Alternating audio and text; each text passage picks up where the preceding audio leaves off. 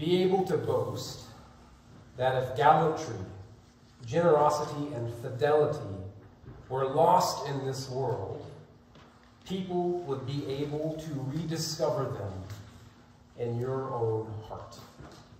A quote from Balthazar Gracian.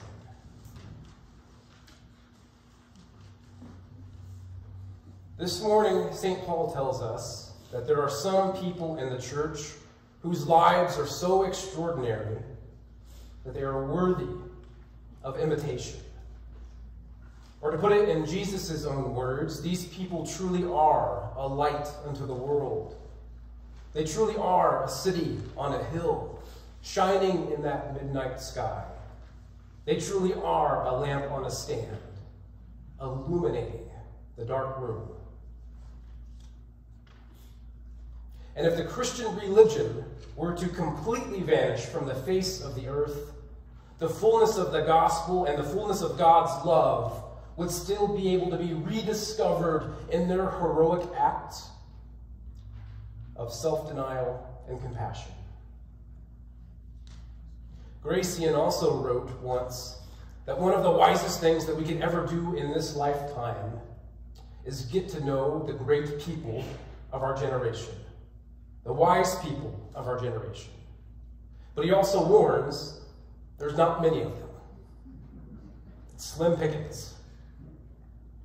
Several hundred years ago, he wrote that there is more required nowadays to make a single wise person than formerly to make 7 sages of ancient Greece. And more is needed nowadays to deal with one single person than was required to deal with a whole people in former times. If this was true hundreds of years ago, how much more true is it today?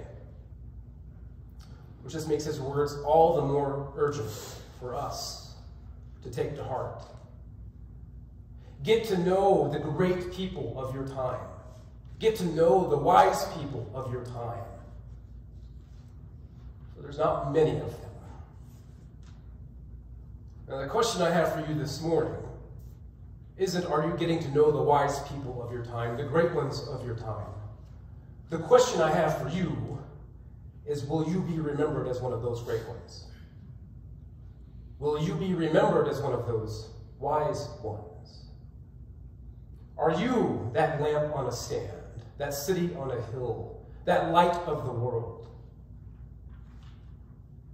Can other people find themselves, find enlightenment simply by being in your presence, being in your company? Can they see in your example the type of life that they know that they need to be leading for themselves? Can they see God's kingdom come by the way you live out your life? Can they see Christ's love by the way that you live out your life? Is your life worthy of being imitated? Is your authenticity worthy of imitation? Is your courage worthy of imitation? Is your work ethic worthy of imitation? How you spend your time, how you deal with boredom, is that worthy of imitation? Is your bravery in the face of temptation and trials worthy of imitation? Your habits, are they worthy of imitation? Is your level of compassion for others worthy of being imitated? How you speak to other people, how you talk about them behind their backs, is that worthy of imitation? Is your zeal for life, is your joy in the face of adversity worthy of imitation? If you have a hard time answering those questions, let me simplify it for you. When the little children in our church look at your life, can they see everything that they know they should grow up to be one day? Will you be remembered as one of the great ones, as one of the wise ones by them when they get to the end and they look back on their life? Will others be able to boast that if all of the gallantry and generosity and fidelity in the world were lost, they would still be able to discover these virtues in your own heart.